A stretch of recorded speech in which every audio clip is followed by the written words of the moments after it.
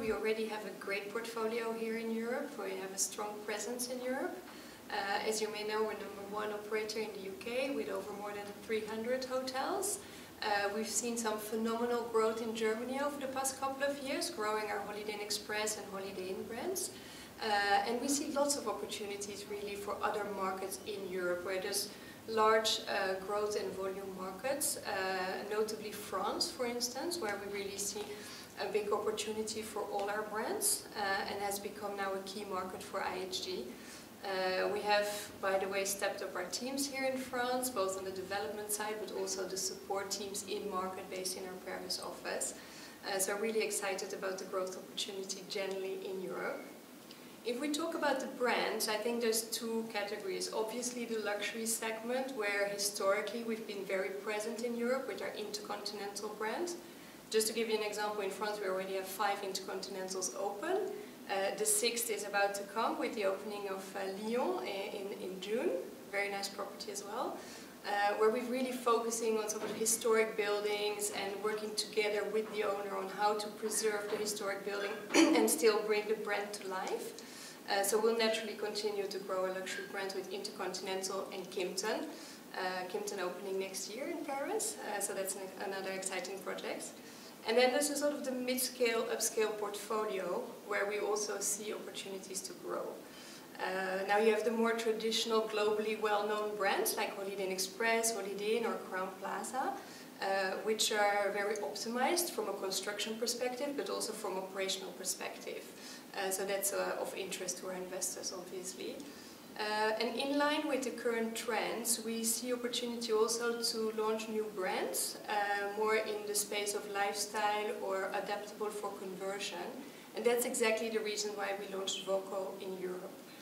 So Voco is our upscale brand, very suitable for conversion of existing hotels that look for brand affiliation but still want to keep and preserve their own personal identity and not necessarily implement hard standards.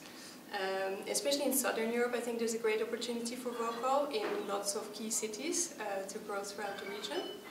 And then the Hotel Indigo brand, which is more a boutique lifestyle upscale brand that also has opportunity to grow, obviously, and it's more focusing on the neighborhood story, a bit more special and a bit more design oriented. So that's for the brands. In terms of, I would say, the market itself, obviously the investment market is also changing, so we see a new type of investors entering the hotel market. And we work with the full spectrum of investors, whether it's institutional investors, maybe private equity, maybe owner-operators. So they all have different needs, and that's something that will continue to change also over the coming years, I think. So our role in IHG is really to bring value to our partners. We grow, obviously, our brands through partnerships with our investors and to bring them value, whether that's in construction phase, through optimized design, or during the operation with our different technology distribution platforms. And really it's all about alignment of interest in the end. It's how you create a valuable partnership whereby both parties get the value out of it. And I think we are rather pragmatic and flexible, and we really try to show that in the way we work with our partners. So just an example, we did a deal last year with Covivio in the UK to buy a large portfolio of luxury assets. We also have multiple partnerships in different countries across Europe where we really grow with the partner and with the volume. So in essence, it's really a great opportunity in Europe, different growth markets where we want to focus. We want to continue to grow our brands.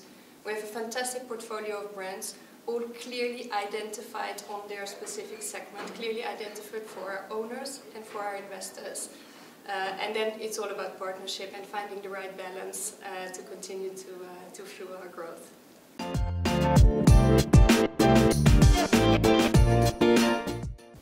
It's not so much about the density. I think there's very different markets. There's markets that are more mature than others in Europe, and we see obviously markets like France or UK pretty mature. There's also a lot of markets where it's still developing. If you look at Eastern Europe, for instance, there's still great opportunity to grow. The market is getting more professional. The market is growing in the sense that there's not such a high percentage of branded hotels yet. And both investors and financiers look for brands.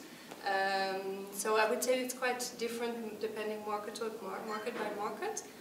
But overall, also what we see is there's still opportunity for us to grow even in the mature markets, because we have complementary brands and we can sort of bring value in those cities or those destinations where we're not present yet. So we still have that possibility.